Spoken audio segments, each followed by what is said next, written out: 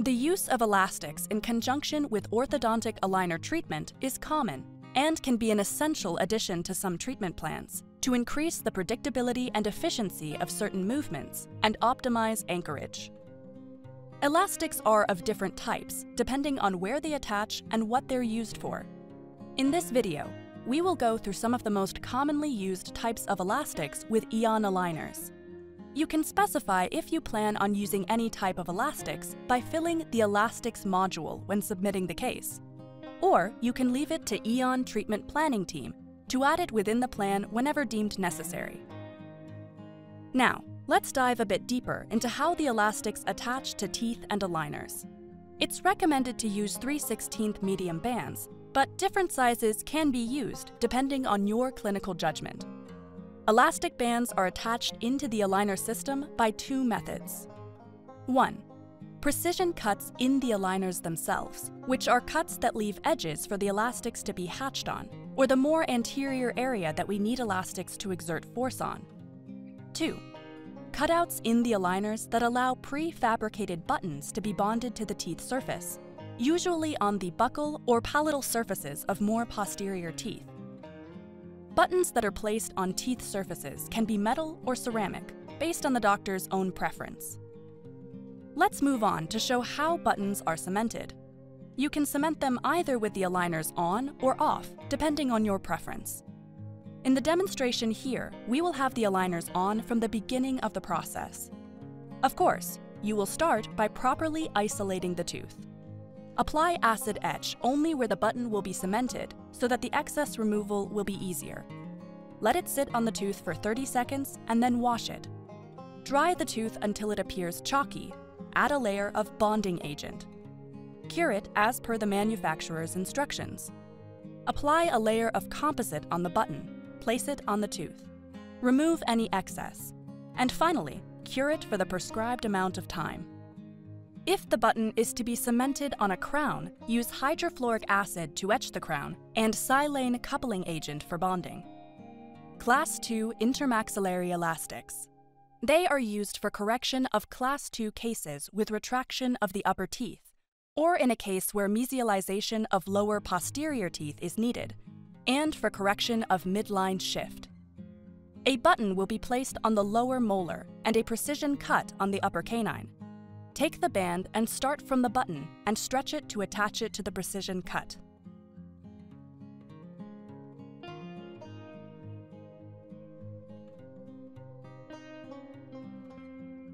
Class 3 intermaxillary elastics. They're used to aid in the correction of Class 3 cases, where you are retracting the lower teeth. Also in cases where mesialization of upper posterior teeth is needed. Also in the correction of the midline shift. A button will be placed on the upper molar and a precision cut on the lower canine. Take the band and start from the button and stretch it to attach it to the precision cut.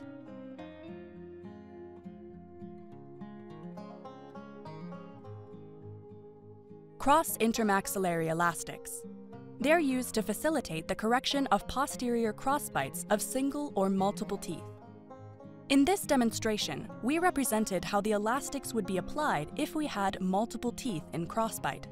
The buttons are placed on the buccal surface of the lower first premolar and molar and on the palatal surface of the upper first premolar and molar. Start by placing the band on the palatal buttons of the upper teeth.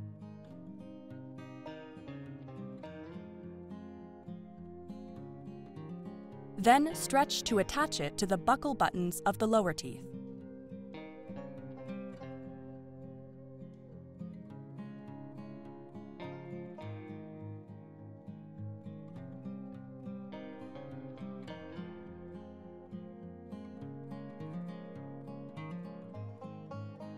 Box intermaxillary elastics are used to settle a posterior open bite and correct occlusal canting by extruding posterior teeth. In this example here, we have buttons bonded to the buccal surfaces of the lower first premolar and molar and on upper first premolars and molars. Start with attaching the band to the first premolars, then to the molars, or however you find it easy for you. Triangular intermaxillary elastics are used to aid in the extrusion of a single tooth that needs extra anchorage to align, for example, a high canine. Buttons are placed on the lower first premolar, lower canine, and upper canine. Start by attaching the band to the upper canine and then stretch it to attach it to the lower buttons. Bootstrap elastics. This type of elastics is used to extrude a single tooth against the aligner. For example, extrusion of an upper lateral that is not tracking well. Buttons are placed on the buccal and palatal surfaces of the tooth to be extruded. Attach the band to the palatal button first, then stretch it to the labial button.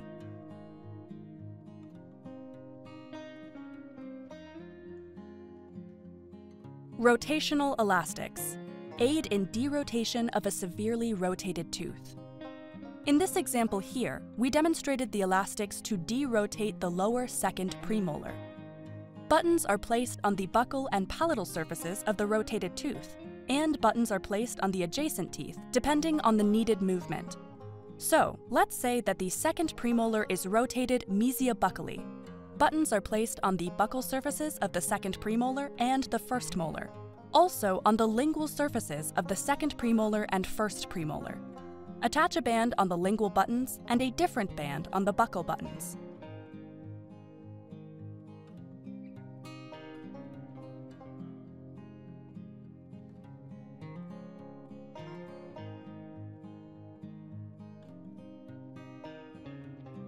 Now we'll guide you through some important instructions to give your patient. Train your patient on how to wear the aligners. They can wear the elastics after placing the aligners in, especially if buttons are being used. However, if there are precision cuts, patients can attach the elastic bands to the cuts beforehand, then proceed to wear the aligners and attach the other end to the button. Instruct your patients to use the elastic bands most of the time for an adequate application of forces. Patients should ideally use new elastic bands every day, unless the case requires otherwise.